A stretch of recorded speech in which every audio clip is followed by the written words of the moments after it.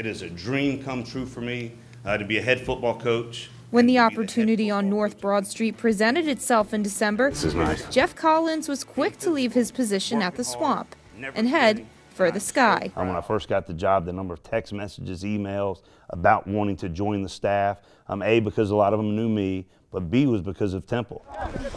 Collins is no stranger to success. In his time spent in the SEC, he was a part of programs that challenge players to be competitive in practice, translating to victories on the field.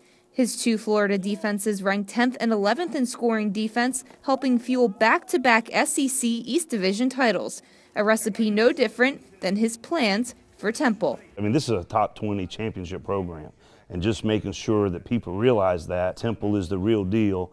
We're here to stay, and we're not just a two-year wonder. This is a program that is fighting to be nationally recognized, and it's going to happen. Collins has family ties up north as well. His wife Jennifer went to Parsons School of Design in New York City. She loves the Northeast. She's got some style. She's got a little swag. She helps me pick out my clothes. And so a lot of the things that we do, she has a great influence. I bounce ideas off of her all the time. So it's just been perfect for me as a college football coach to have her by my side.